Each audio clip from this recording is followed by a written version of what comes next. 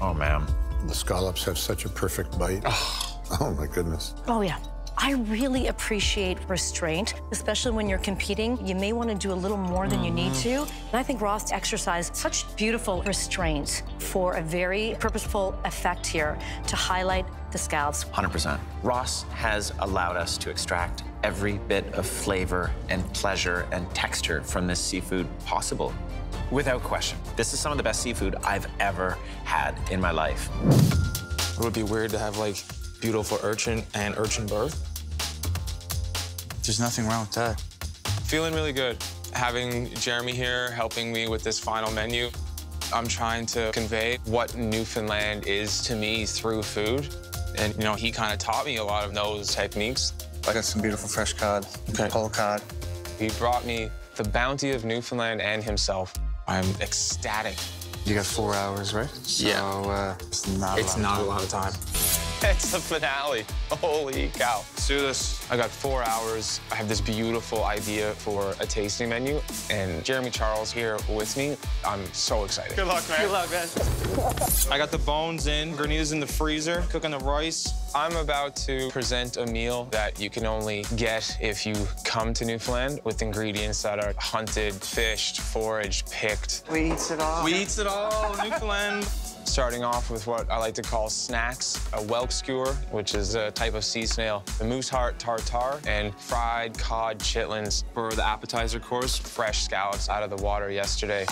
My first entree is beautiful hand-lined cod. The second entree, a little more richer plate of food, some rabbit, some partridge, and then finish with a cold dessert of parsnips. With Newfoundland tasting menu, these ingredients, I'm gonna win Top Chef Canada. My menu is, you know, it's an ode to Newfoundland. It's homecoming for me from being away for so long. So I brought Newfoundland to your table tonight.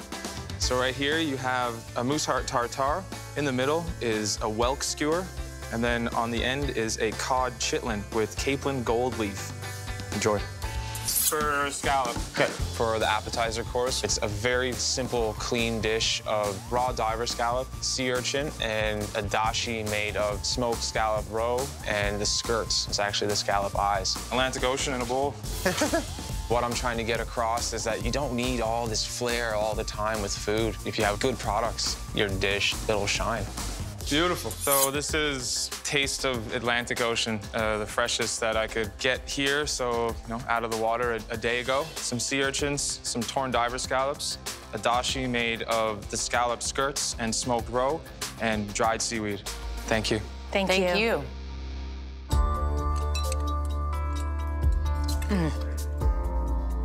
Oh, man. The scallops have such a perfect bite. Oh, my goodness. Oh, yeah. I really appreciate restraint, especially when you're competing. You may want to do a little more than you need to. And I think Ross exercised such beautiful restraint for a very purposeful effect here to highlight the scallops. 100%. Ross has allowed us to extract every bit of flavor and pleasure and texture from this seafood possible. Without question, this is some of the best seafood I've ever had in my life. Oh, my goodness. So right now, it's Newfoundland codfish. Skin on, pan roasted, onion sous vide, charred onions, leek, and a sea urchin beurre blanc with onion oil. Thanks, guys. Thanks, Ross. The smell coming off this dish is exquisite. Look at the cook on the fish. Yeah. Perfect. The flavors are just so beautiful. The confit of onion, the leek, the sea urchin roast sauce. Amazing. That sauce is unbelievable. You get the creamy, beautiful, briny flavor and texture of urchin, but also the butteriness that you get from a proper beurre blanc. Yes, and then again, he is that chef that goes with 3 ingredients. And then he really makes sure that each ingredient sings on the plate. So much flavor in that. It was beautiful. I'm gonna win Top Chef Canada because now I can show the food that I do, my heritage. The second entree of rabbit and partridge is just another plate of Newfoundland, a plate of me. Just like back home, right? This partridge breast has to be done medium rare. The rabbit has to be done medium rare. The bad side of wild game is cooking it too much. I got mushrooms, I got beets, I got partridge berries. Stoked. Thank you. Hi, guys. Ooh. Oh, Wow. my goodness. I want to take pictures of this so bad. Oh, my God. That is so precious. Oh, that is a pitcher plant. That is the provincial flower of Newfoundland. Oh my goodness. That is so cute. I know. So what you have is Newfoundland wild hare, Newfoundland partridge. There's a skewer of the partridge heart on alder, Jerusalem artichoke puree, partridge berries, and winter chanterelles with glazed beet. It's too beautiful to eat. Please eat it. Thanks, guys. Thank you, guys. Thank you.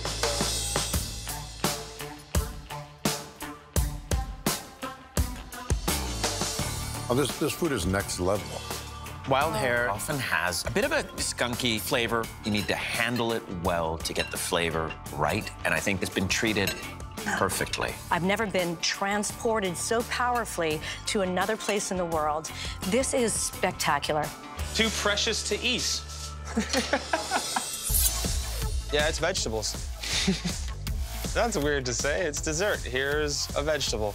Years ago, every family would have a cellar in their backyard, and they would have, you know, parsnips, potatoes. It was how you sustained your family through the winter. I got roasted parsnip cream, some apples, and then covering it with a parsnip chip. Nice. I think it is a bit of a risk, but to put a ton of care into this parsnip dessert, and I hope I did it okay.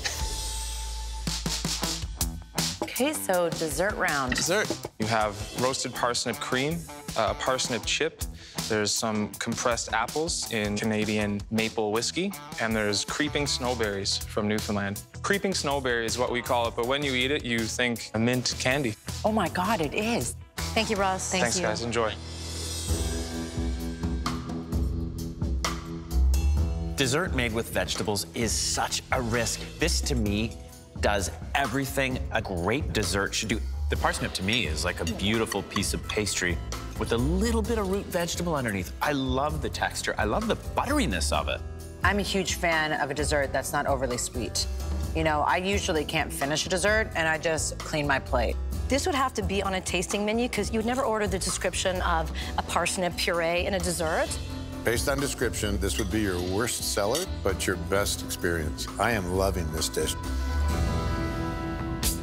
Ross, you took us on a tour of Newfoundland today. It showed who you are as a chef, and it showed the dexterity of your skill set. Very nice work. Thank you, Chef. Choosing a winner is probably the toughest decision we've ever been faced with.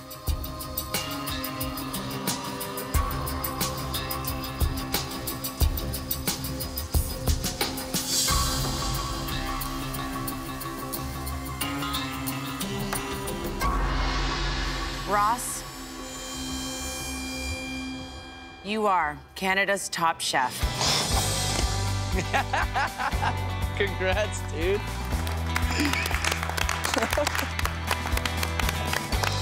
Congratulations, Ross. Give me a minute.